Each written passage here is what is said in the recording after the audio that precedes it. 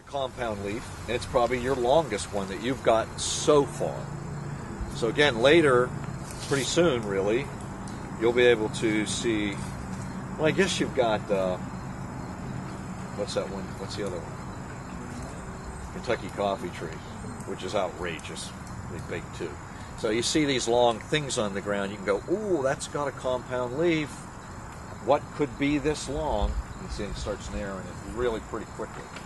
The leaf scar is described by people as looking like a monkey face, 2 eyes and a mouth, or a barn owl, or E.T. The movie, little face. You use which, either way, that's a very peculiar leaf scar. Then you check the pith,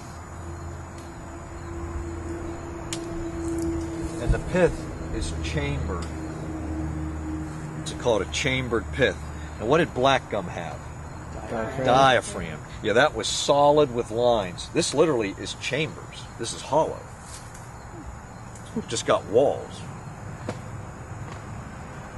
That's the only one you're going to get the entire semester with that. Hint. Okay? I mean, really, if you got something like that, it's a pretty good identifying feature there. And then the buds are very... Here's how here, you hold that. Here's how I describe those buds. Take your fingers and just kind of go like this.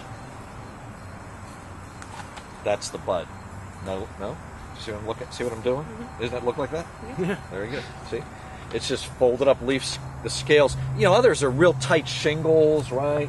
These are all not, they're lumpy and overlapping, and you end up with a bud that looks like that. There is a walnut to look at. It gets a walnut. They're coming off and they're green right now, and they rapidly turn kind of brown and black and slough off, and then you get this irregular walnut. Anybody ever mess with walnut husks? No. What do? They stain your hands and they smell, don't they? Very, very strong chemical smell. So it'll stain your hands kind of black. Black walnut is referring to the very, very dark heartwood that makes it very, very valuable. That's just about the color of the heartwood, so you can associate it that way. Walnut, not one that looks like that, but in some cases it's the wood is so valuable that it's one of the few trees that they'll steal individual trees on occasion. Like the municipal park had a big walnut, and in the morning it was gone. and all they do is take the log and get out of there.